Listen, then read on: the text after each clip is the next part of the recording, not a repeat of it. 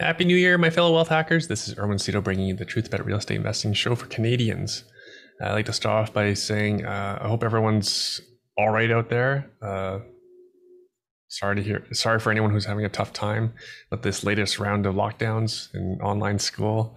I know it sucks, but do remember like 12 months ago, uh, we are much better off than we were 12 months ago, and we're much closer to the end of the pandemic. As hard as it is to not to place blame against government or scientists or big pharma or XYZ group, I personally choose to blame the virus, which is natural. Like, and I blame them for all the current problems we currently face. A stupid, faceless, natural virus that's part of nature and it's doing what it's designed to do. Then I personally give up being angry because there's no point. There's nothing I can do about how a virus operates other than getting my shots. Cherry and I are boosted already, and the kids are getting their second shots this weekend. Anyways, getting angry is exactly what the mainstream media wants you to do. I personally do not like being lied to, manipulated, and I don't like getting emotional. And that's exactly what I teach my kids not to do. I teach them to control their emotions. I know my energy is better spent. There's better things to do than deal with anything in the mainstream media or follow anything they say, because there's a lot more I can be doing to support my family in this community. One thing is I'm doing for my family is we recently started an online jiu-jitsu program. For those who don't know what jiu-jitsu is, it's widely considered the most effective martial art for self-defense purposes. My family and I used to all be in jiu-jitsu before I got injured. And then, of course, during the pandemic, our club had to temporarily shut down. That's when we all pivoted to kickboxing, which is a sport that is very practical as a martial art and can be done safely because there's less contact compared to jiu-jitsu. Gracie Games is the name of the program. So shout out to Gracie Games. It's a super cheap program. It's all online. It's pre-recorded, $70 US for the entire program. The kids and I watch video instruction and demonstrations. The instructors demonstrate with kids. So all we have to do is watch the video, pause the video when we're told to, and then we practice what we just watched. For the parents, that's me. The job is to help teach and to role play. I pretend I'm the Joker. And then my kids are, I call them Spider Kid. So, there's Spider-Man, my kids are Spider Kids, and I'm the Joker and I'm trying to do bad things and they're supposed to stop me. Today in Jiu-Jitsu, we covered what's called a double leg takedown. It's basically tackling, right? So basically my kids now know how to tackle me. They know how to tackle adults. They can tackle people their own size quite easily now that they're educated. And they also know how to pin me down. My kids are still at an age where they like to hang out with me, so I'll enjoy this while I can and teach them some practical skills. Lockdown or no lockdown, I wanted the kids to practice. I wanted the kids to practice and learn jiu-jitsu at home, anyways. I always wanted to do these sorts of things to accelerate their progress outside of class. So when the club reopens, hopefully opens next month, they'll hit the ground running. So this is really no different than regular school. Like our kids are taking English and math. They've been doing one-on-one virtual tutoring with Kumon. Shout out to Kumon. Ever since the school system closed to in-person classes, which has been like a year and a half, my daughter is in grade 2 public school, and she's already doing division with remainders. And my son is in grade 1. He's able to add 2 double-digit numbers together. The investment into English has paid off as well, as my kids, they love to read. I often find them in their free time reading. When they're unsupervised, they'll go pick up a book and read. When we go out for dinner, often they'll bring a book and read. We're going to the library once or twice per week to sign out 6 or 7 or 8 books at a time, because that's how much they consume between library visits. And the libraries are open, thank goodness. As much as the pandemic is not fun, I know it could be worse, like it was 12 months ago. And it can be worse for some people. Like, I'm always grateful to be in Canada, because one of our employees who lives in Cebu, Philippines, he still doesn't have water, electricity, or internet after their city was hit by the worst hurricane in their history. It's been weeks without water electricity, internet. In that context, my life's pretty good in comparison. Plus, I have a lot of optimism that the pandemic will end in a couple months. There's a lot of good science coming out. Apologies to those who don't like science, but there should be a whole bunch of treatments that are coming out. Some of them are even Joe Rogan approved. Let's talk about a little bit of real estate. Most people know we bought a new office. We're expanding. We're not moving. We're expanding. It's being renovated. It's a pretty decent sized project. It's a six-figure renovation. It is largely cosmetic, but it does involve a new ceiling, moving a bunch of HVAC, a new bathroom, a new kitchenette. We're having to rejig some of the office space. We're creating what's called foam booths, which in the commercial office real estate world, these are private meeting rooms for folks to conduct a private phone call or like a Zoom call. These are really meant for one person. It's really a room big enough just for one person and a desk, right? So we're building out about 3 of those in the new space. So if anyone's interested in office real estate, like these are all the rage now in the current world that we live in. And also just an update as to how we're diversifying, how we're allocating our capital. In 2021, so last year, our investments were 80% into real estate. So it's a property that we personally control or through a corporation that Cherry and I own. And then the other 20% would have been split into stock hacking, cryptos, RSP, TFSAs, and also some real estate developments. I actually just signed paperwork yesterday to invest in a real estate development in Stouffville, which is northeast of Toronto. I'm sharing this personally because I always find it interesting to learn how others are allocating their capital across their investments, as it tells me about their investment profile, risk profile, and most importantly, where they see opportunity.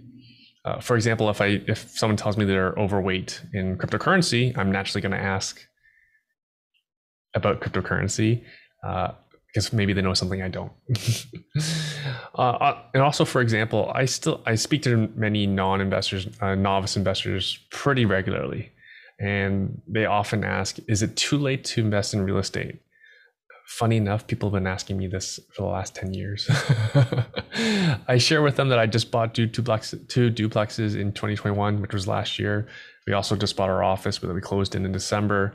And our plan is to buy one investment property per year. Whenever we have the capital available, we'll just buy a property.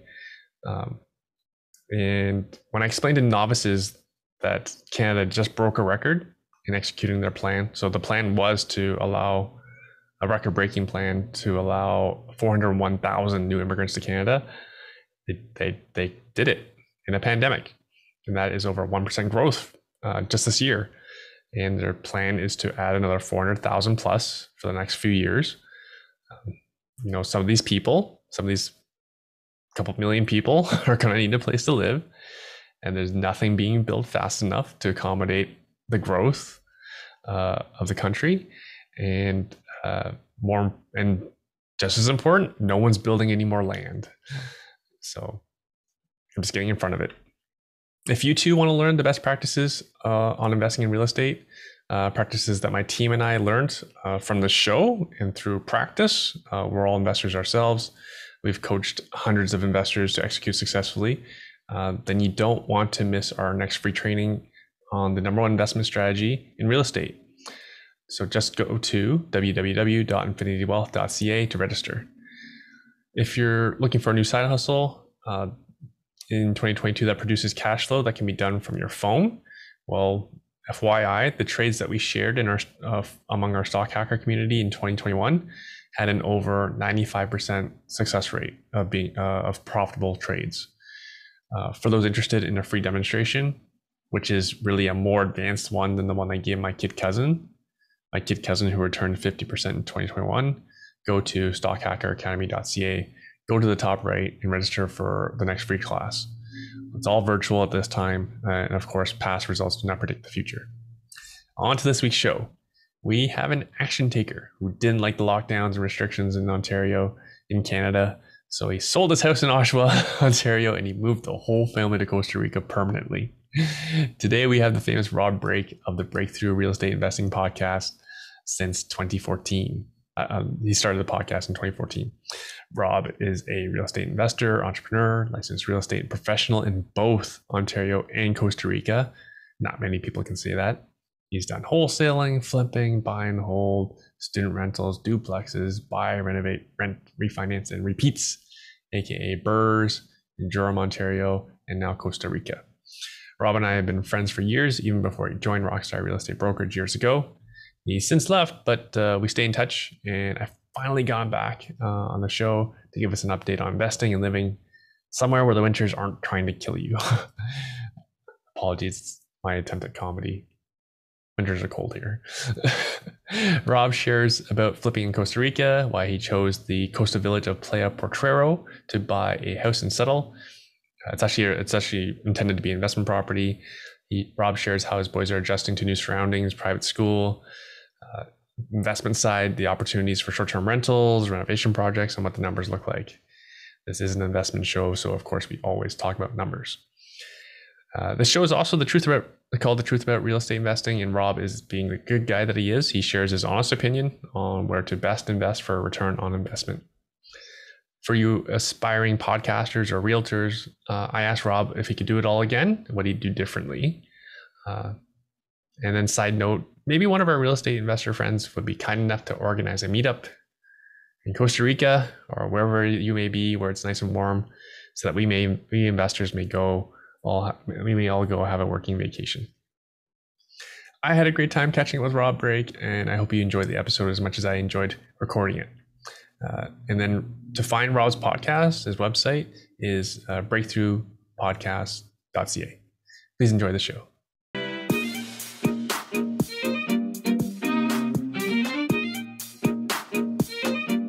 Hello, Rob. What's keeping you busy these days? Wow, where do I start? That's a good way to jump into it. What's keeping you busy these days? Yeah, you're busy, aren't you? Are you not busy? You know what? I've been invited on a lot of podcasts lately. Jerks. So I've been doing that. Awesome. But enjoying the sun. I was telling you, I just got back from my very first sailing lesson. So that was really interesting. Something that my family gave me for Christmas. Oh, cool. So I would never have bought it for myself. You know, I can't be that indulgent. And when someone else gives it to me, there's my permission to go and do it. So that was actually fantastic. Never really done anything like that before. So love it. It's an experience, and it's something you wouldn't have done for yourself, and you enjoyed it. I was like, wow, triple crown present. Heck yeah. And it was 2 hours on the water, like right away. You know, we don't mess around here on the shore. I know if I was taking sailing lessons in Ontario, first of all, I'd have to wait another 6 months. Secondly, I'm sure it wouldn't have been like, so here's the extent of what I learned before we went out was basically, here's how the wind works against the boat, right? This is the way that you want to think about it.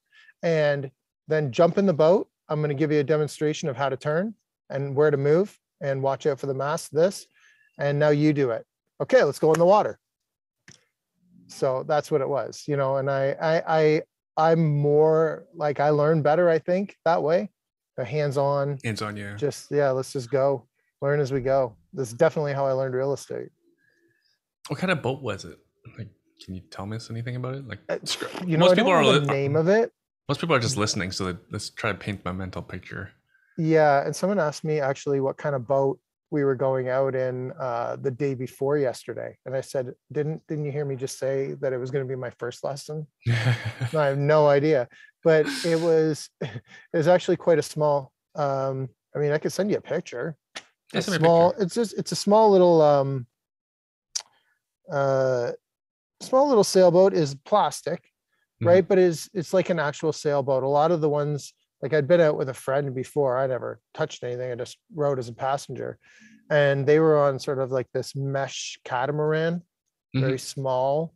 So that's what I thought we were going to be in, but we ended up being in this other one. Is it like the size of a canoe? Bigger, smaller? It's bigger, but not much. I mean, it's big as like the size of a fishing boat. Uh-huh. like a regular fishing boat that you'd think of. And like a All mast, right. like 20, 30 feet tall. Yeah, I'm sending it to you right now. This is Awesome. Folks, I'll this put is this in the show notes. exciting radio. There you go. My wife took the picture from shore. Are these things expensive? Lessons? It was a Christmas gift. You have no idea. You're gonna do more? Oh yeah, it's a series. Like I get a certificate, so I Uh-huh. can do it myself after. Uh-huh. Yeah, Is so that's the point. is the family's plan for you to buy a boat? No, No. no. So there, I live about 500 meters from the Costa Rica Sailing Center. So we're members there. I've been a member since June. Funny, never went out sailing, like never got the lessons. Like I said, I don't know. I just wanted to hang out at the sailing center, right? There's other perks and stuff that you get too from being a member, but we were just looking for sort of a place to belong here as Mhm. well. But it's nice to actually get sailing. So that's the thing. Like the boats are literally 500 meters from here. So Interesting. I can walk down there once I'm certified, just pay. I think it's like half price for the boats, Mhm, mhm. to go use them. That's awesome. So you mentioned Hmm. you joined a private club. So I've been looking at private clubs as well. I can't afford them like you can. But what kind of benefits come with a private club? Because for a lot of these listeners, some of them have been at this for a bit. They can likely afford one. But like what benefits do you get with your club? Guys, like this is Costa Rica, okay? I'm sure it has nothing on some kind of Toronto sailing club. There's no comparison. I think that the year membership, the one that I got, was like $400. Uh-huh. For the year. Yeah, yeah. It's just you get like there's a restaurant there, so you get a percentage off at the restaurant. There's a bunch of attractions around here that you get discounts on just by being a member. But also there's like chairs on the beach that only the members can use, and a couple of other things. It's not a whole lot. It's like you don't move here to be extravagant. That is for sure.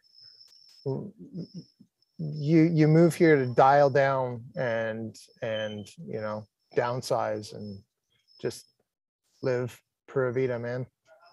So you don't live in like a 4,000 square foot mansion on the water? No, I live. This is my yard. You can see the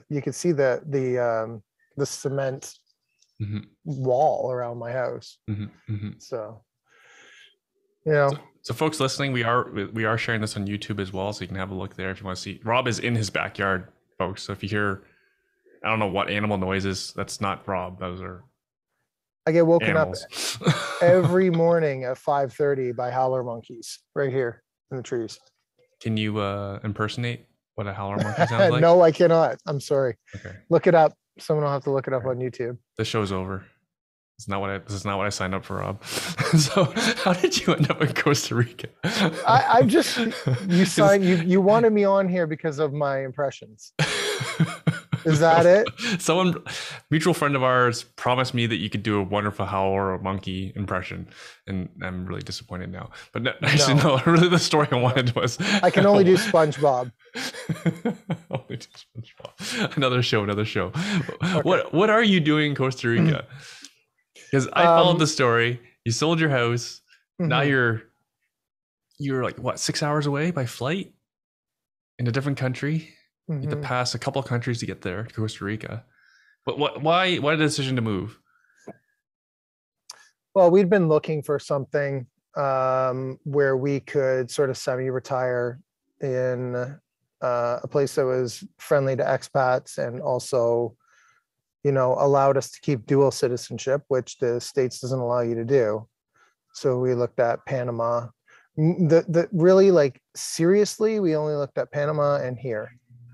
I know some other Canadians who have went to Panama, really liked it for its, just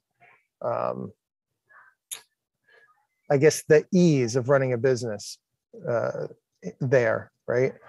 So we thought about that, but ultimately we came here actually 3 times before we decided on it, and we found this little town that we're in is Potrero, the little sort of suburb of it, I guess if you want to call it that. It's called Surfside, where I'm in right now. And And I mean, we traveled around quite a bit. And if I didn't find this exact place, I don't think we'd be living here. So it's just the expat community here, if going to be honest, is quite important. So there's a lot of Canadians, Americans, you know, kids that my kids can play with. Not that, and there's no barrier in language gap, right? Like right off the bat. Um, Kids are learning Spanish now in school. So they both go to school. They go to different schools. They have good schools around here. And like I said, really, really close to the beach. The town is quaint, something that I never really thought that I would like that much. But we've been living here permanently for over 6 months. Pretty much everyone knows who we are. They know the house that we bought. Oh, you're the one that bought Harlan's house, right? So it's a quite a tight knit community, but it's really endearing and cute. And there's restaurants everywhere, and the beaches right now. The beach is happening, just all kinds of reasons, you know, all kinds. But it's different than the rest. There's not a lot of sales. The tourism, like when I'm talking sales, on the beach at a lot of the touristy beaches that you go to, there is so many sales people walking up and down, constantly up and down the beach, asking you if you want to buy cigars or hats or whistles or wooden bowls or hammocks or necklaces or sunglasses or whatever they're selling, right? It's got like constant. So here there's none of that. And I really appreciate that kind of, when you're on the beach with your family, you can just hang out. Yeah, that stuff drove me nuts when I was in Mexico. Yeah, It kind of like ruins a lot of things. it is. And I mean, I understand I'll buy something every once in a while if I go to, say, Tamarindo, where that's going on, because I want to help out if I can, especially if like whatever they're selling is useful, right? So if you need sunglasses, okay, I'll buy a pair of sunglasses from these guys. But yeah, like, I mean, it's just too much. If you live there, they're not going to recognize me from the next bald white guy that's sitting in the table next to me, right? No matter how long I've been there. So they're just going to hit me every time. Can't wear a sign around your neck or something? Yeah. Well, here. what we were doing before is actually, if we bought one of the whistles, and I'd just bring it with me everywhere and put it on the table. And I thought, okay, that'll, no one will bug us. We already bought one, but it doesn't matter. No, that proves you're a buyer. Yeah. Well, maybe they want two. Look, they got 2 kids. You probably need another one. So you sold your home sorry, did you live in Oshawa before? Yeah.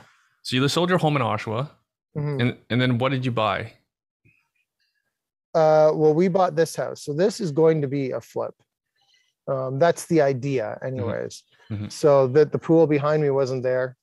You couldn't even walk in this backyard for a minute without getting eaten alive. There was just like some, like, I don't know, sand fleas or bugs of some kind that would just eat you if you came out here. So we've taken care of all that, put the pool in, redone everything. The house used to be yellow. I think that's a little bit of a upgrade.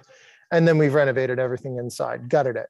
But we're in high season right now, and the prices that places are going for around here are absolutely insane. So we could rent this house for $2,500 a month. Oh my God. US. Sorry, a week. Excuse me, a week.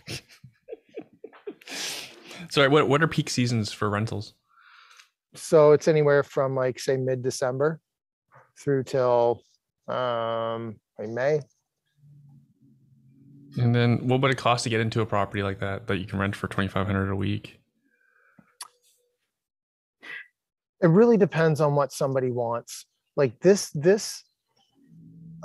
where I am here, there's no ocean view. It's a dirt road. I've got a sushi restaurant directly across the street from me. So you like, I can, yeah. Oh, okay. Heck yeah. It's actually our favorite restaurant. Like the thing that it's kind of annoying that it's across the street because every time I go outside, it goes, come over and eat. You need to wear the whistle. Sorry, continue. Hypnotize me into not liking sushi. So, sorry, you said your place has no ocean view, but still gets Uh, 2,500 a week. yeah, and I'm basing that on another that's just a little bit bigger, and Yeah. it's just down the street, and it's they're getting $3,000 a week. Uh-huh. Yeah. What would it cost you to get to buy something like that? So all in, like we've done a lot of renovations on this place, right? So we bought it for 246,000 US. Um, I went over budget for sure. We're probably in around 70,000 US on the renovations. So, and you'd be very hard pressed to find something like this. Was a deal that I knew I could make money on. So, I mean, if I sold it, I don't think based on the other recent sales in here, I don't think we'd have to sell it for under 500. So it was a deal. I knew that. We bought it actually after we had left, went back to Canada. And I think we were in our, 2-week quarantine, and the agent that I was working with here at the time sent this to me and said, I think this is exactly what you're looking for. And we had stayed, our Airbnb was one street over. So I knew the area really, really well. He did a video walkthrough and we bought it based off that. So there's a couple others, like, I mean, this deal that I'm going to tell you about now, it's about to go on the market. I think maybe like the first week in January. It's not my listing, but I've known about it for quite a long time.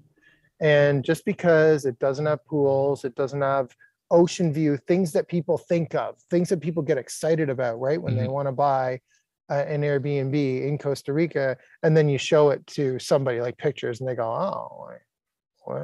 Like, really? You bought that? Like, so there's a lot of money making properties that aren't wow, that the pictures of it aren't going to be looking out through the glass window with the ocean view.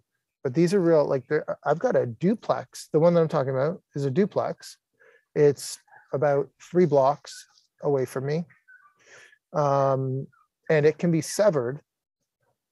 So you got 3 bedrooms, 3 bathrooms on both sides. It needs some redecorating, but everything's within 2 to 3 years old, like the builds. And like I said, they got no pools. So if you wanted to put pools in, you could do that. The selling price is 360.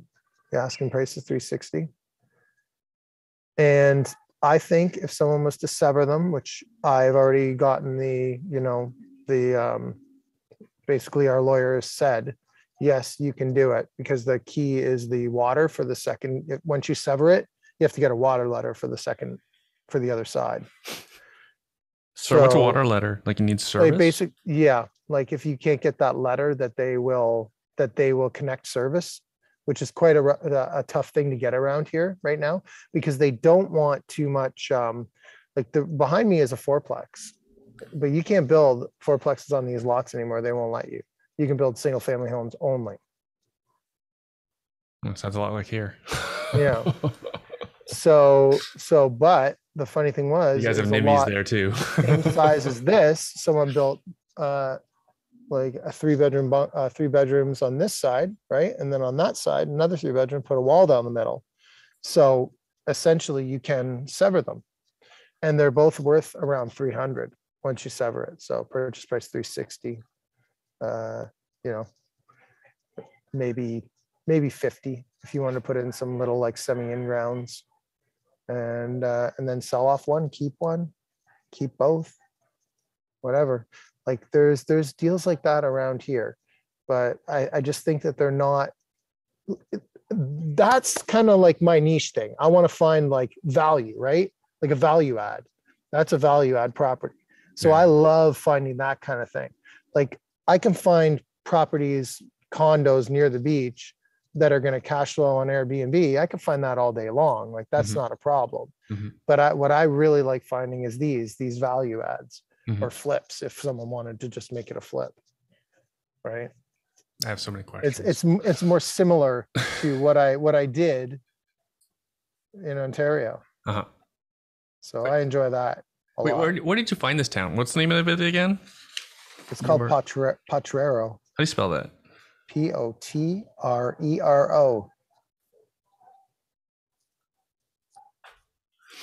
And how did you find it? Um, you know, so we were staying in Playas del Coco. We stayed there for 5 weeks, a year ago. That was our third visit here. We had went south the last couple, Jaco, Quepos area, also Atenas, like near San Jose, the capital city. Mhm. So like 5 hours away from here, 6 hours away from here. And done that area. So this time we were in Playas del Coco. We stayed there for 5 weeks. We were wanting to see more down this coast, Mhm. the north side, I should say, rather than this coast. So my wife actually found the Airbnb that I was talking about, and we booked it just based on the Airbnb, and that it was close to Playa Flamingo, which I don't think it's so much of a popular spot as it used to be. I think it used to be more of a popular spot. Now it seems more like retirees, kind of like it's not a party spot or anything, but there's a lot of condos and stuff up there. And the beach is beautiful. But we booked it based on that, really. And then we discovered sort of just north of there where we are now. Cool. How far are you from San Jose? Sorry, where do you fly in? It depends. So like if you, there's direct flights from Calgary now, I believe, like, all day long. That makes sense. So I mean, it really does. Everybody I meet is from Calgary. Every other Canadian that I meet is from Calgary here. Really? Yeah, Huh. I'm not kidding. Are they all retired oil industry folks? No, no, no. Young people, well, not young, young like me, young at heart, Mhm. with with growing families. Mhm. So I've met a lot of people from Calgary. So Fascinating. I guess that makes sense. But we Sorry, like the direct last flight from Calgary to San Jose or different no, airport? to Liberia. So Liberia, sorry. Yeah, Liberia is an hour from here. A little bit, well, yeah, a little bit less. An hour to okay, an hour drive from Liberia. What do you do with all your notes? Show notes. Oh, okay. You put all of this in the show notes? No. Okay. Figure out what time I'm going to put in the show notes. You have more show notes than I do, I think. I don't write any. Podcasting eventually. I don't write any of my show notes. I forget how you do it. You ask your guests to prepare their write-ups. I usually write mine. I introduce my own guests the way The I only want to. the only thing that I do is like I want to make sure that we don't miss any topics they want to hit. Yeah. Right. Yeah. So that's what I'll ask. What is important for us to focus on here with you, right? So they can talk about what they're passionate about. I mean, I guess that's going to happen anyways if you just go free form like this. That's what people are going to do. That's why I asked the question, like, what's keeping you busy, right? Yeah. Because whatever's top of your mind, you're gonna probably mention first. Like sitting in your backyard. How warm is it over there? It is pretty darn hot here. I was just thinking, it's got to be like 30. I'm sweating. Oh, okay. Sweating my butt off. So it's plus 30, and you're in the direct sun right now. Yeah, I am. Good decision. Selfish question: how far north are you from Halco? Because James MBM Moneybags Mags, he just flew down to San Jose. Now he's on his way to Halco. He's in Halco right now. That's where his place is. Yeah. Yep. It's like 5.5 or 6 hours to get to Halco. It's pretty serious. Okay. Yeah.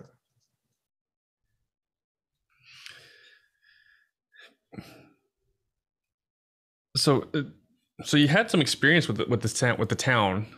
And what's the experience like with the city? What? Because I know a couple people who are at least exploring Hako, and a lot of Canadians I know were in Hako.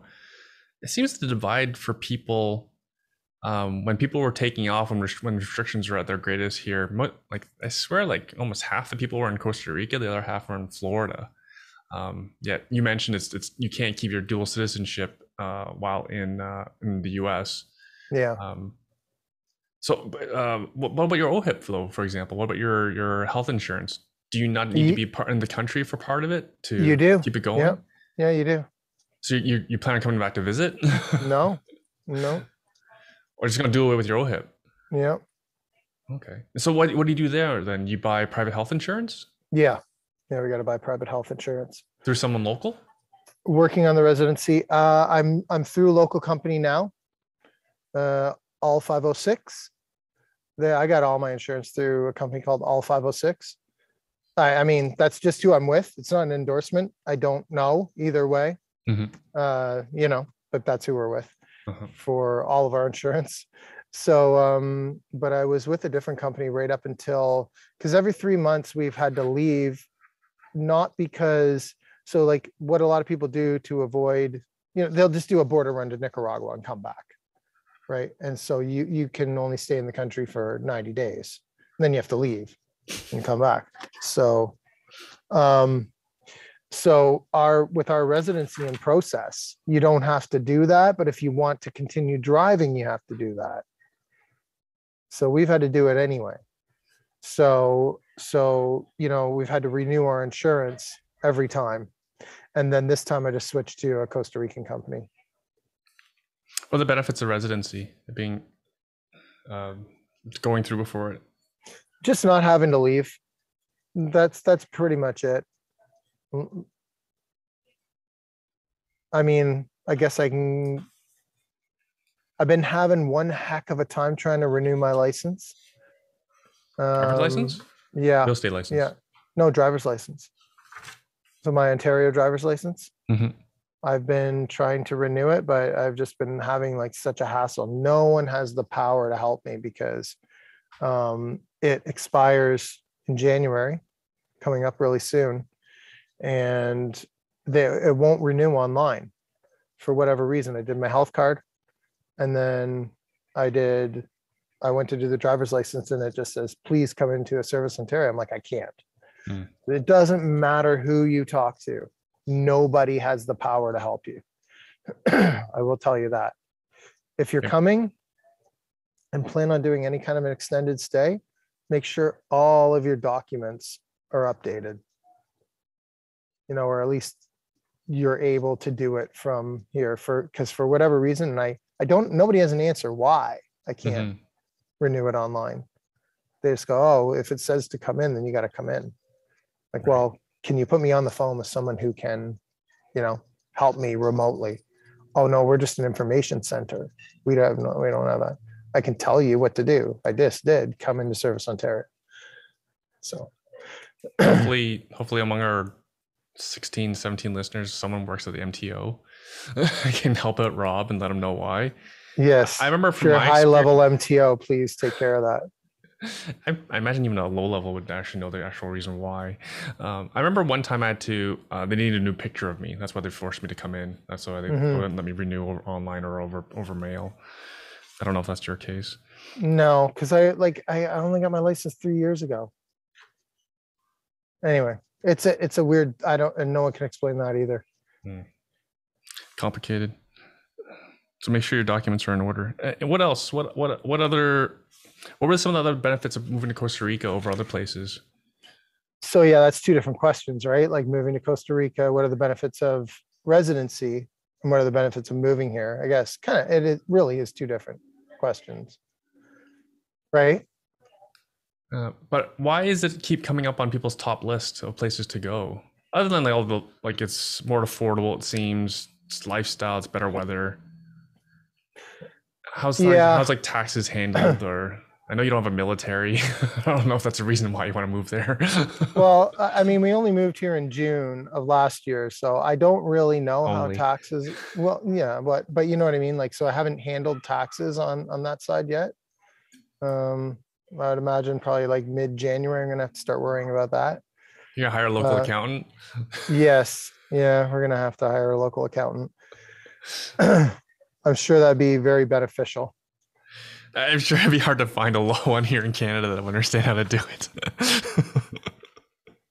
Uh, but I don't know, man. Like, I guess just being allowed to stay here and not having to do the back and forth. Like, I want to do it, but when the restrictions start to lift and get better, I'd love to come back and forth. But it's just, when everything is so difficult, like I think, I don't know if it was Elizabeth's podcast that me and you were both on the other day. It's like one of the biggest things I miss is being able to do those house tours. Mhm. You know, Yeah. like I love doing that. I loved showing investors how they could, do the highest and best use on whatever property we were showing them. So Yeah. it, it's just that now that I've sort of established myself as an agent here, I'm doing okay with that. Plus, people are actually kind of interested. I get a lot of Canadians reaching out um, for investment side of it, right? So Mhm. that does make it fun. And Mhm. I'm able to do it here as an agent and still be licensed in Ontario. I made sure that all of that worked out. So that was another key thing, right? I'm able to keep working there with my team Mhm. and still work here. So, I mean, if someone had said no, in Panama, one of the other things is you have to live there for, no, I think it's 2 years before you're allowed to work Damn. as an agent. So, so that didn't really make sense. Like I could come and start working here right away as an agent. There's a couple of things you have to do. You have to register with certain organizations and that kind of thing, right? Mhm. Have to Mhm. have your corporation up. And so, couldn't do it right away, but it wasn't because they had some restriction that you couldn't work in the first 2 years. Mhm. So before we started recording, you mentioned that some people in Costa Rica are practicing in real estate but aren't licensed. Yeah. Yeah. Yeah. We're seeing that a lot. Actually, the So other they actually day, pose as agents. Like, do they have like for sale signs with their picture on it? yeah, no, everybody knows. Everybody knows, but they've just got access and they've never bothered to get any kind of certification, right? That'd be Any nice. kind of license. So, and the other thing that people do is misrepresent other people's listings as their own. Okay. That happens quite a bit here. Like, for example, I'm on a shared RE chat on WhatsApp with a lot of the agents around here. And one of them just posted like, hey, look at this website. Like this person literally took every single one of my listings, just copied and pasted them into their site.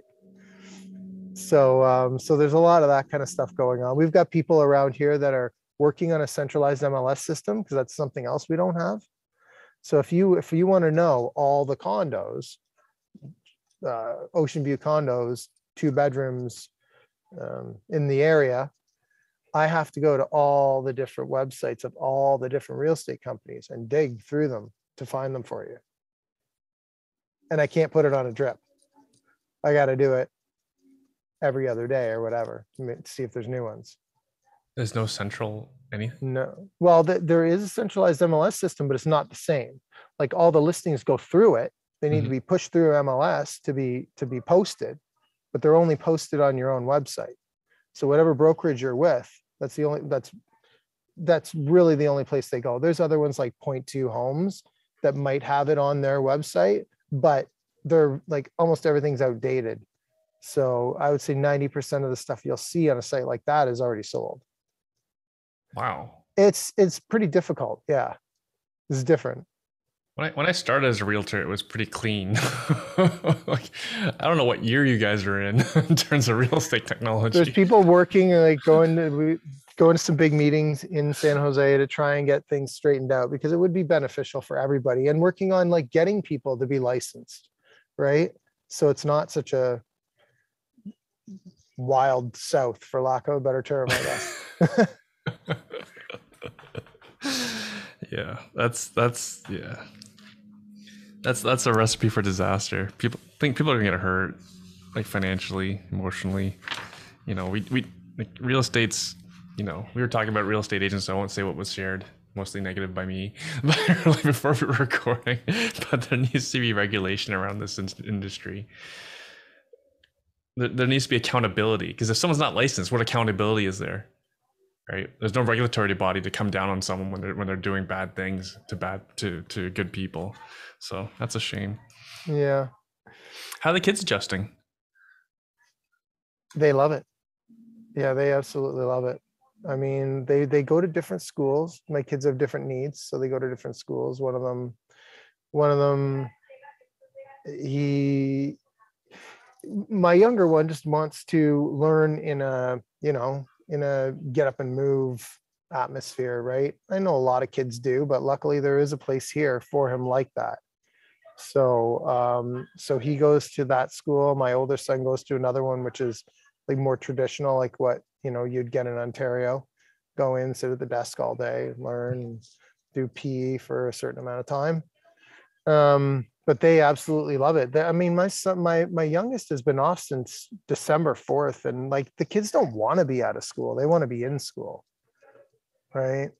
It's a it's I mean, my oldest always wanted to be in school, but when my younger son comes home and says he loves school and wants to go back, that's a huge thing. Mm-hmm. Is this So public or is this private? no, it's private. Yeah.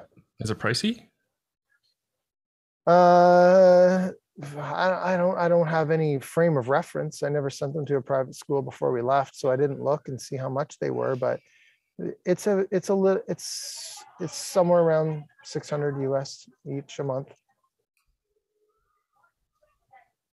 That's not bad. Like the big brand ones here, the well-known ones, they're usually, I think the cheapest might be 16,000 a year, Yeah. right? And then a lot of them are Yeah. over 20. Yeah. I'm just glad, like I say, I'm just glad that we found something for my youngest, because the public school system, he didn't like him and he didn't like the public school system. So I'm really glad that we could find him something where he fits in. No, what a surprise that private industry could service a sector that had need. Yeah, I guess That's- you're right. We That never looked at that entrepreneurs found a solution for a certain segment of the population. What do you true, know? true. We didn't need government to do it for us. But they love it. And there's so many kids here running around. That was another thing. Like the first night we got here, my kids hadn't seen another kid in 5 weeks. Like there's no kids in Coco, Mm-hmm. right? And we'd been Mm-hmm. there for 5 weeks, and yeah, you can like the beach and the atmosphere and everything. The lifestyle was more of a vacation at that time. Mm-hmm. But then when we got here and there was kids everywhere, like down at the sailing center, when we went there the first time, there was kids playing soccer in the like little courtyard, Mm-hmm. and my kids' jaws just dropped wide open, like other people our age. So ever since then, that was something that sort of drew us to the area as well. That's pretty cool. Yeah. So inquiries coming from Canadians, what is it mostly surrounding? Are they looking for value add properties, or are they looking for? Apparently not. Yeah, because that's work. Apparently not. Well, They don't have boots on ground like you do. well, I am boots on ground. Exactly. It's because it's so capital intensive, right? It's very capital intensive. You don't have the mortgage options. This is basically cash. You can a lot of sellers are open to seller financing, but it's like usually maybe 3 to maybe 5 years financing. The rates aren't bad though, actually, like usually like 5-6%. That's great. Yeah, it's not bad, but the terms are so short, right? Like 5-6 years, or sorry, like 3 to 5 years tops. Mm-hmm. Is really all that I've ever seen. Mm-hmm. Most want like 1 to 2. So unless you've got some reason why you've got money coming to you in a year to pay off the other half, because usually they'll want 50% down. You're still basically coming up with a lot of cash. So what are you doing deals then for clients back home? Like here Yeah. or at home? It's funny you say here.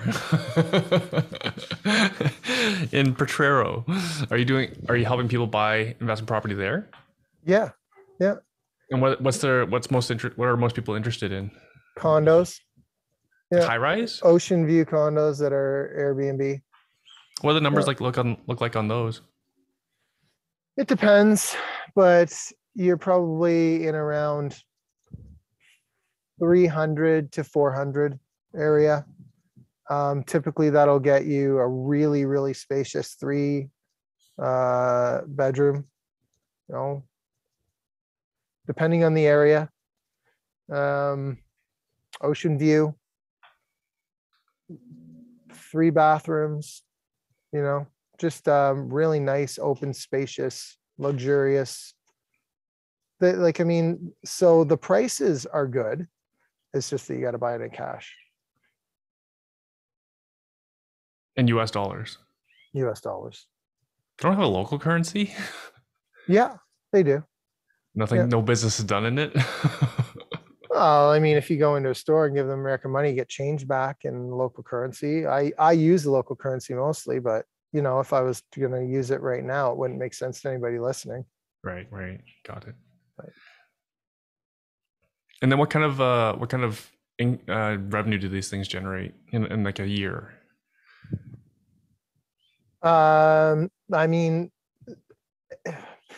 Because you've got to take into consideration that you're probably only going to rent for we start our pro forma was with like 12 weeks rented period of time. I could send you one. Cool. I'll post in the show notes. You're putting me on the spot though, man, because it depends. Like, it depends on where it is. It depends on what it is. I know. What if I'm just looking for a vanilla investment? Yeah.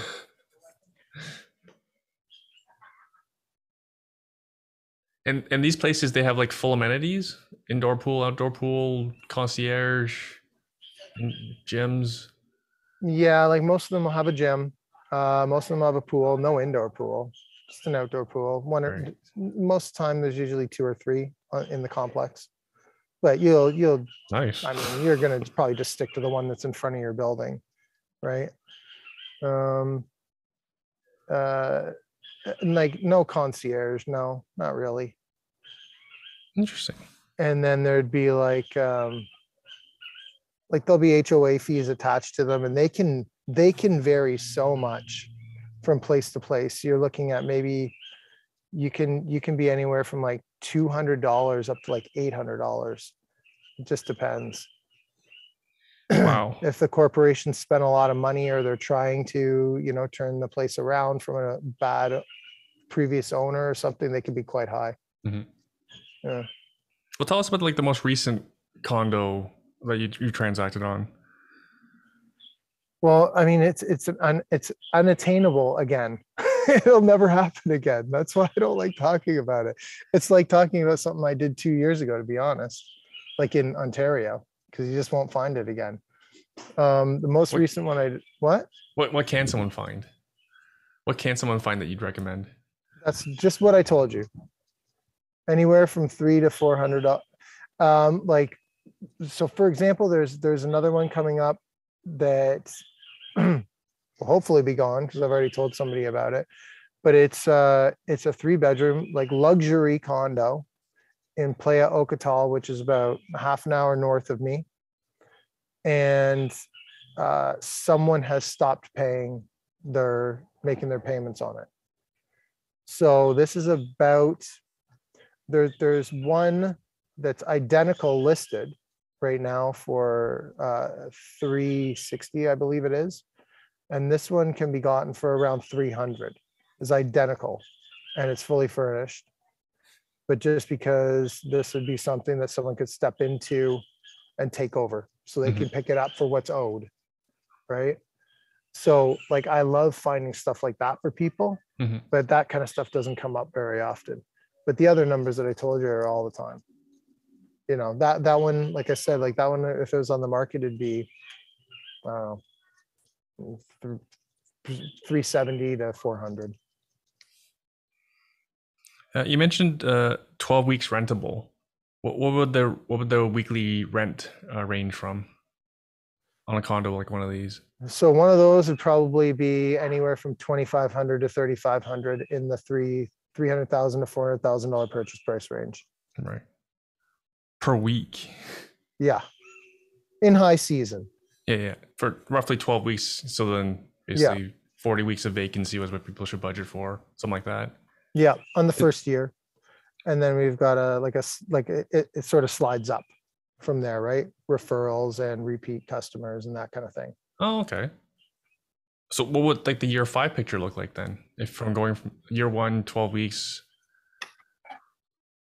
I can't remember what the metric was for that, Erwin. Jesus. See, I don't get invited on podcasts like you do. This is why. Let me look it up. Let me see what we had used. It's funny you mentioned it because I had some questions for you for like new realtors, for example. Because like for example, in my experience, a realtor usually around year 3, they're so busy with referrals that they're not taking on new business. Well, so what are you asking? This brought up a random example. But you said you were saying 12 weeks rentable would be sort of the expectation in the first year, and you think that climbs as you get referrals and repeat business. Yeah, like that's the way. So I've sort of learned this, right, from the agents around here. Mm-hmm. I can't remember what the numbers went like year 2, year 3, year 4 right off the bat here. And I can't find the pro formas right now. So I'm not even going to bother to try because my computer's just lagging and spinning. I I try know and pull Zoom it does up. that. Zoom But kills my processing speed. Send it to me later. I'll put it in the show notes. yeah, but I mean, I think we're ultra realistic on the first year with 12 weeks, right? And it doesn't go up too much. I think it goes to like 15, then like 18. Like it's small increments. It doesn't go, oh, the next year you're doing like 30. Mm-hmm. It doesn't do anything like that. I just can't remember what it does exactly.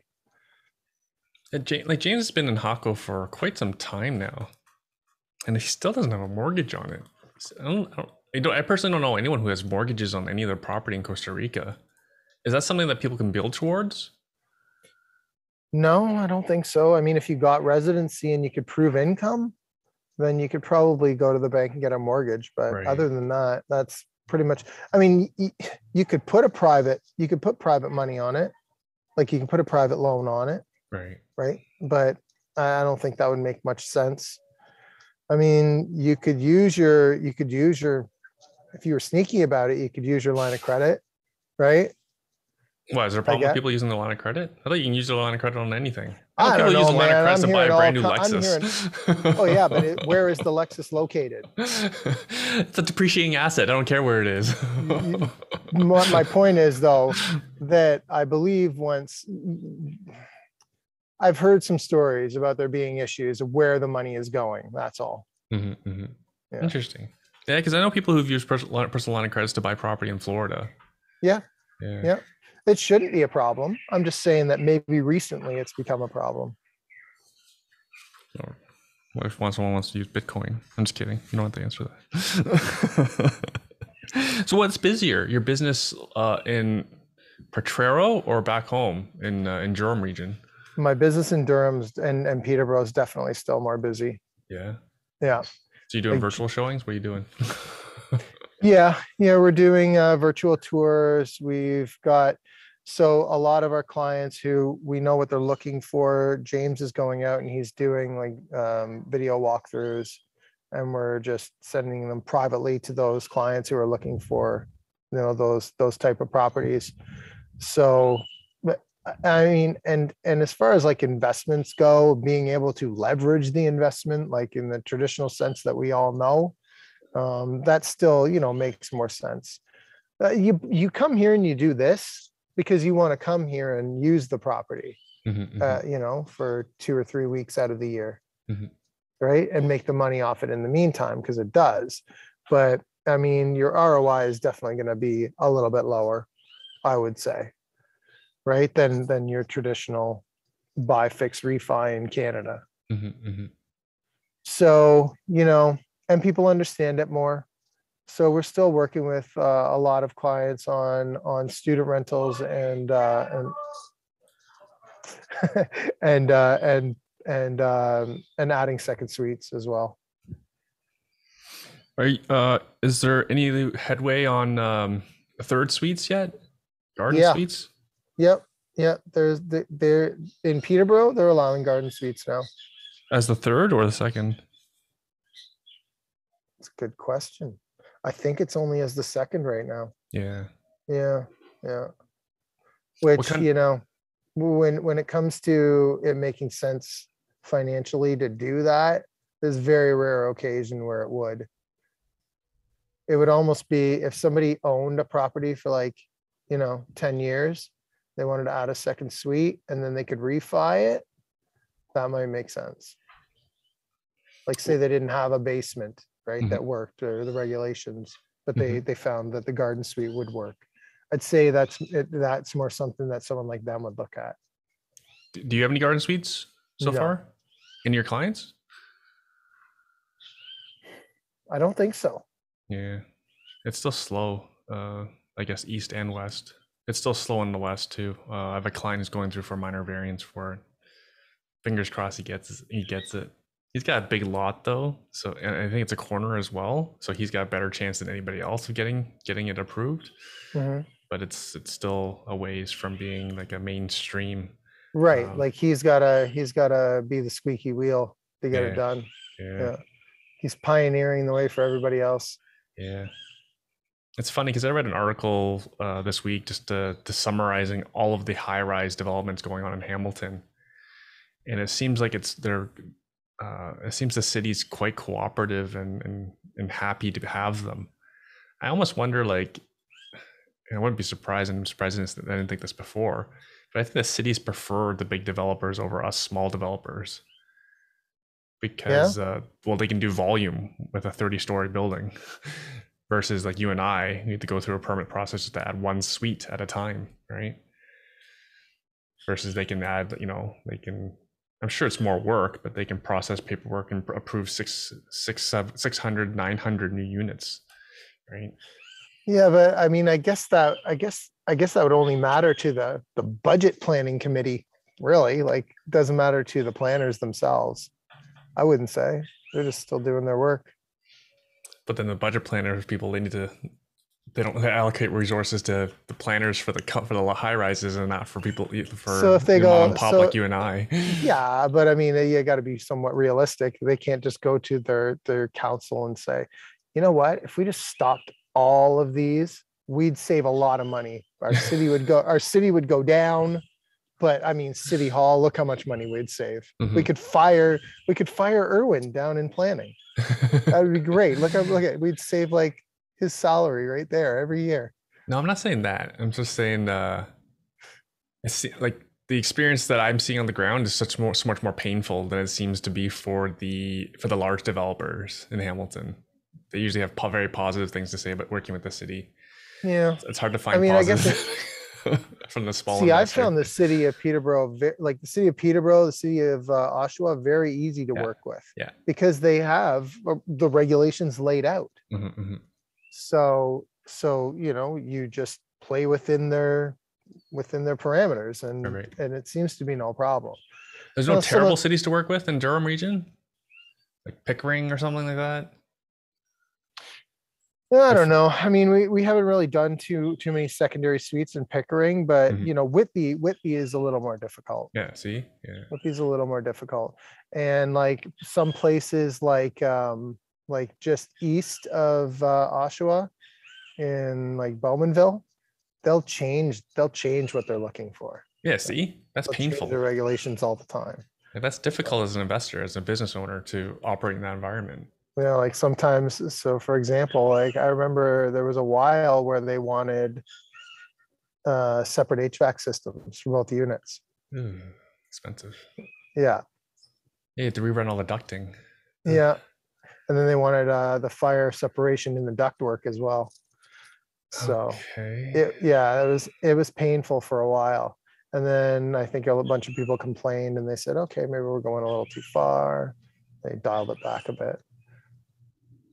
Crazy. Yeah, see what I mean? It can be painful. It's painful in places. Then people don't go invest there. True. Right. Like the West Side, for example, like Niagara Region, St. Catharines is really difficult. Right. But the town or the city of Welland, they're very progressive and open. So like all the investors are there. It's more affordable right now though, too. I know, but the neighboring cities or towns are not that different in terms of affordability. It's just they're difficult to work with. Like Thorold is right next to Welland, right? Okay. Very big difference in how those cities operate. But yeah, that's why localized knowledge is always important. And then, so yeah, no plans to come back, eh? Not Your right wife knows now. this? My wife doesn't want to go back either. My wife hates winter. I think winter's underrated how much it sucks. I'll share from my own example. Like I think last year I counted. I probably had 3 decent slip and falls. Oh, Right? really? Slip on ice and fall. And just because I'm sturdy and I'm not that old, and I didn't really get hurt that badly. But for anyone 10 years older than me and not in shape, those would probably be pretty significant falls. Yeah. Right? Yeah. And I remember, like, I don't know when it was, but it wasn't that long ago where I learned how to fall and learned how to not fall. It's a very interesting shift. I think all of a sudden, because I used to have some really bad ones and get hurt. Yeah, yeah. Then there seemed to be something that happened where all of a sudden I didn't get hurt as much. How do you fall? Then you just Teach like us this. learn. Yeah, well, I mean, ask Tony Hawk, right? Oh, okay. No, it's just a way to, like, just like turn your body or whatever, go Uh-huh. with the momentum, whatever it is. Like you just, like, I don't know, somehow grab onto it intuitively at some point in your life, I think. So you learned from experience, or you like watched the YouTube on from Tony Oh Hawk? God, it must have been experience. No, I don't. 'Cause I fell skiing, I I fell told you skating. earlier, I learned everything from experience. So my point about slip and falls is like you don't have slip and falls where you live. There's no ice. Mm, it's slippery around some of these pools sometimes. I don't know if you're serious or not. Oh, it can be, I guess. It's a rough problem to have. Maybe drink less when you're walking around the pool. Maybe Oh, drink more. That's another way it doesn't hurt as much.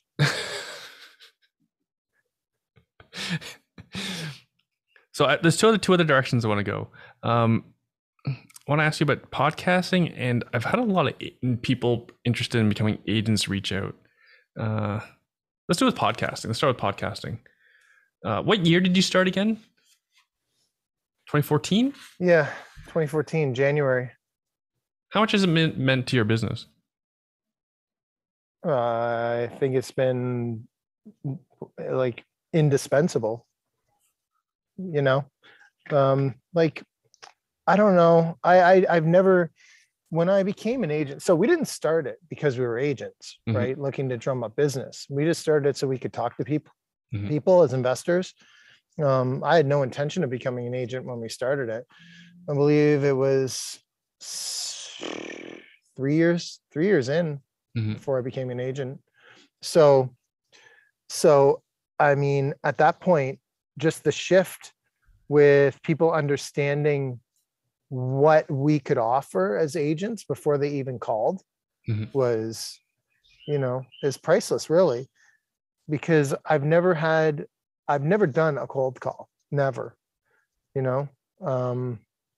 despite many coaches telling me I need to do cold calls, never done it. And so it just, like, everyone that's called, all of the clients that I've ended up working with, and we've done really well, have been people who have called me, reached out to me and said, I know what you're doing, and we're ready to do it.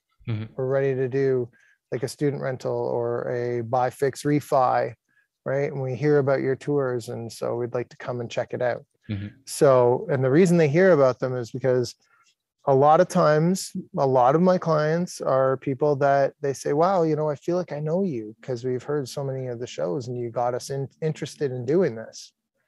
So, I mean, it's been priceless. As far as that goes, absolutely priceless. Mhm. And then learning from everybody, I guess, on top of that, how to be a better investor myself. Right. But I mean, I assume that's what you were talking about was the agent side of the business. Sorry, I didn't mean to influence the decision making on influencing your answer. It's just I just have a lot of new agents reaching out to me or people interested in becoming agents.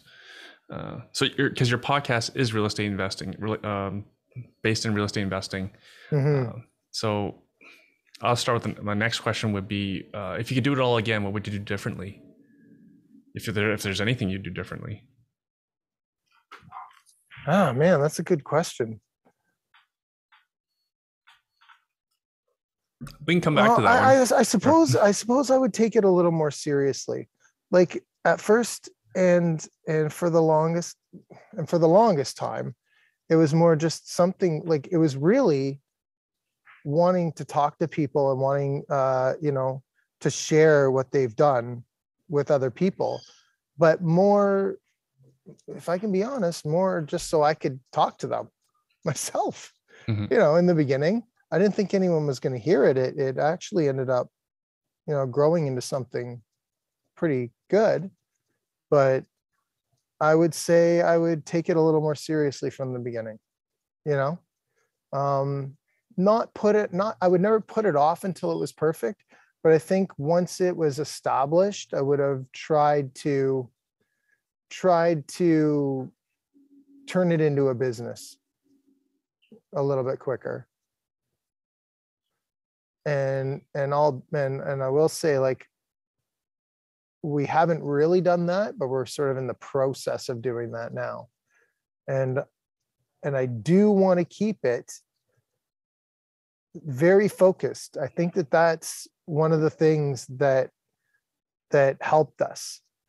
So I'll tell you, one of the things I wouldn't change is we have a very heavy focus on whether or not the information that somebody is supplying us can be used 100% by Canadians without like some kind of, oh, it's not 401k, you know, like I don't want any kind of translating involved, right? Like it's got to be Canadian content. So I've probably had double as many people as we accept to come on that we've turned away, simply because I'll ask them the question, do you have any Canadian specific content that you can share? And usually they don't even write back. That's a Right. good one. But yeah. I usually don't know what to So, do with all these Americans who reach out. yeah. Well, I mean, they might have good information. I'm sure they do. Mhm. They've gotten to where they are because they've done something right. But I just think that our show has been successful because we decided to stay razor focused on Canadian specific content.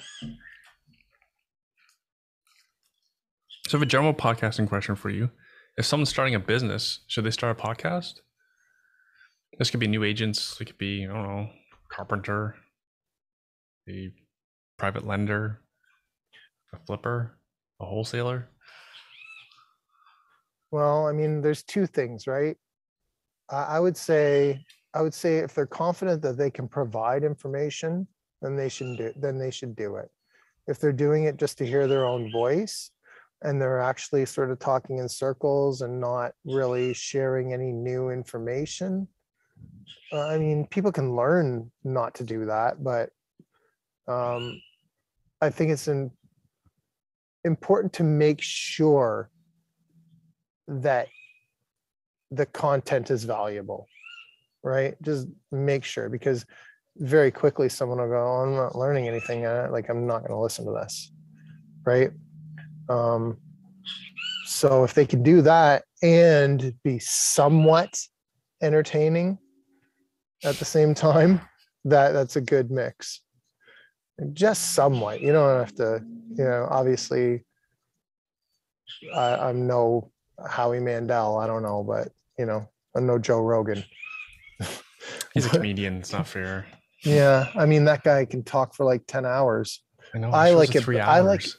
I like it best when people talk. Like when we get on there, we don't even have to ask the questions. I like sometimes we'll be done the show and I'll go, great, we skipped questions 5, 6, 7 because you just answered them while you were talking on, and I don't mind that because it's great. You just sit back and learn from them, and it rolls, right? It rolls nicely. So I like it, but if you can interject with little points of interest or something entertaining, then that's good too. Speaking of, go ahead. Well, I was going to say, like, it's not going to be great when you start, right? I don't think I would listen to, not that I'm going to do this, but I don't think I would listen to the first couple shows that we did and think they were fantastic or anything. But not that I really listen to any of them and think they're fantastic, but they got a better flow. They got a better flow as we went on, and we learned how to tighten up on what we were saying, get rid of the ums and ahs and that kind of thing. So I would say if you want to, though, just do it and make sure you don't wait until it's perfect. But who am I to say whether someone should start one or not? I don't know. I mean, if they want to, they should, I guess. Yeah, I would say even if they don't want to, they should. If you don't want to and you do it, I feel like, there could be an element of that coming through the microphone. Mm-hmm. So if you don't want to, I'd say find another media outlet that you do want to do. And you might be more successful at that. I understand your point though.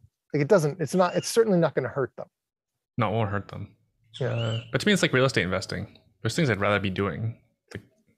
Like doing the deal and renovating and first tenanting it, it's pretty solid.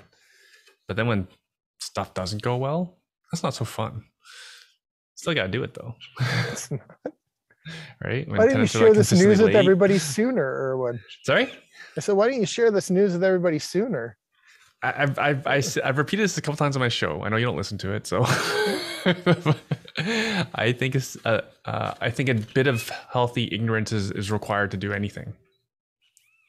Right? A wonderful example is Luke and Michael Ryrod. Right?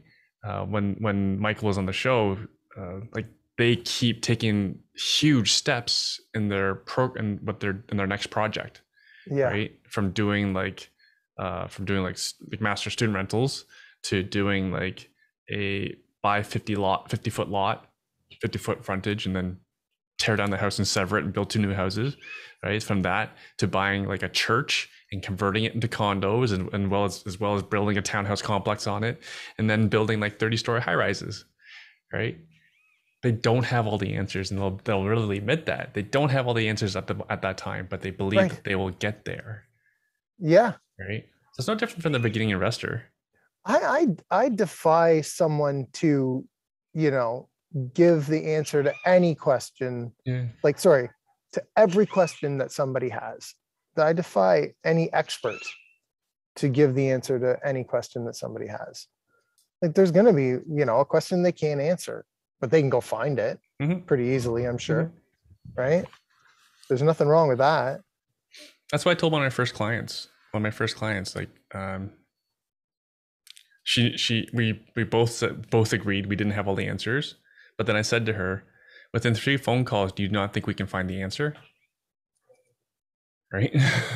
Yeah. Like Rob, within 3 phone calls, is there anything you can't get the answer to related to real estate? Probably very little. You're right. I mean, yeah, if it's multifamily, the 3 people to call. Yeah. Right? Whatever. Even if it's the multifamily lawyer, within 3 phone calls, you can probably get it. True. Right? So again, like that's what I mean. Like it's okay to not have all the answers. And someone starting a podcast will be no different. What mic do I need? Where am I going to host it? There's all these hosting sites. Which one's the best? Right? Right. Doesn't matter. Just pick one. They're all pretty good. Right. They all It's do like the same thing. yeah, they all do the same thing. It's like smartphones. They're all relatively pretty good. Right? Like cars these days. Cars these days are fantastic. Right? They're better than ever. They're not that far apart. So we're running out of time. Apologies, Rob. I know you need to get back to sunbathing. I'm cooking out here, man. I don't think I'm going to be in the sun too much. You don't have an after this. umbrella? What's up, man? I have it. The umbrella's in the front yard. I keep meaning to bring it back here. You're gonna burn tomorrow. Okay. Oh, I'm going to be dead tomorrow. Any advice for anyone becoming a real estate agent? I don't know why. I've been getting that question a lot. New agents and people going through for the courses or trying to decide to do the courses. This is a tough one because I'm really specialized as an agent, right? Like I'm not a typical agent. So if you ask, like, you're going to get a radically different answer to from someone who sells like condos downtown, right? But let's focus on investors because that seems to be where most people are coming from. I want to help other investors. I mean, specialize, like learn your area, learn the regulations. I think that's the biggest thing, because if I can walk into a house and know within 5 minutes if they can do what they want to do with it, that's very, very helpful, right? Like a lot of agents won't know that. Like, can I do a secondary suite in this house? I don't know. I don't know what the regulations are. I don't know if you can. I don't know, any of the information. Whereas like if you know your area very, very well, you can say, yeah, we've got the frontage, yeah, we've got the ceiling height. Yeah, look at these windows. They may not work. We got to change them out, but we can do that, no problem. The driveway, is it the right size for the regulations for whatever that city is?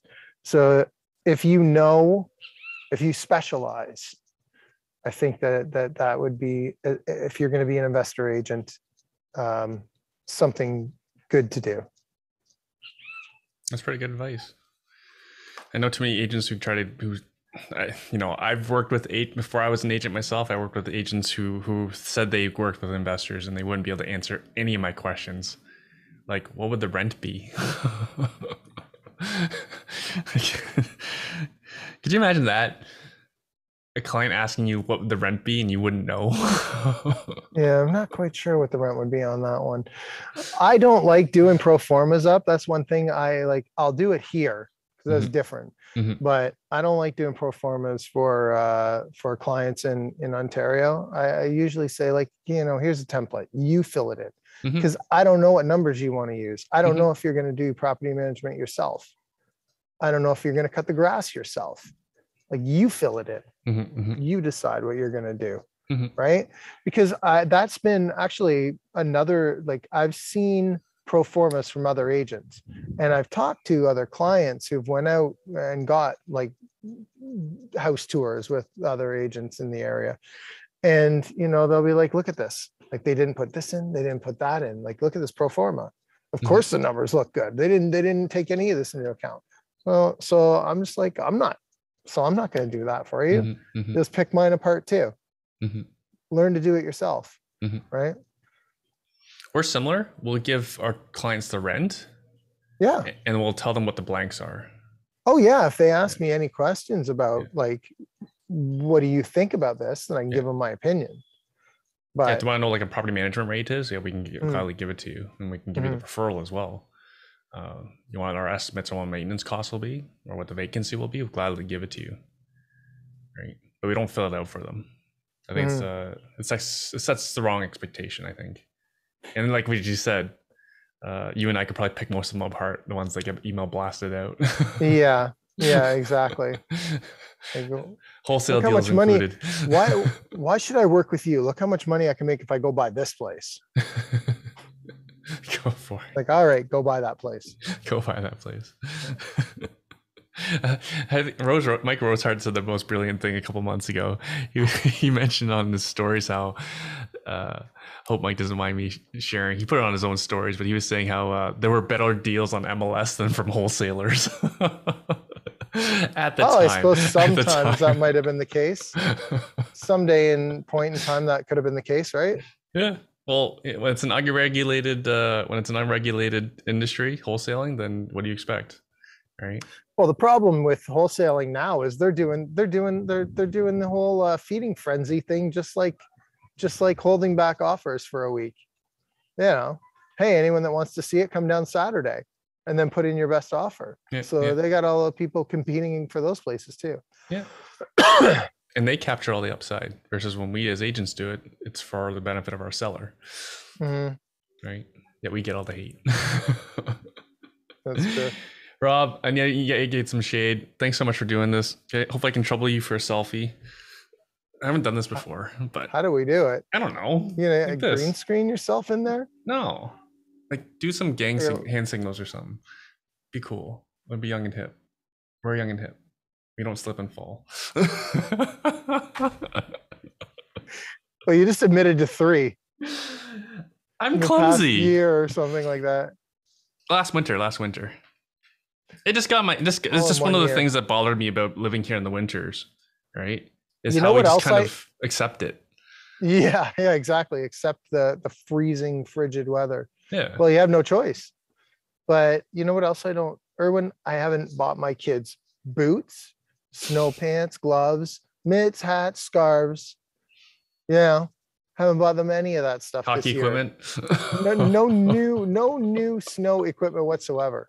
You know, no car scrapers, no salt for my own driveways. Yeah. Still got to buy salt for other driveways. Yeah. But yeah, you know, so with all the money I save, I can afford to drink so much that I slip here inside of a pool. Hey, any lessons on moving to Costa Rica? Would you have done it sooner, knowing what you know today? I don't know, man. I mean, like, I don't know how long, you know, like James is doing quite well, but you know, things happen. And if I didn't have somebody there, I wouldn't be able to do this, I don't think. Yeah. You know, so it's circumstantial, right? Mm-hmm. Like,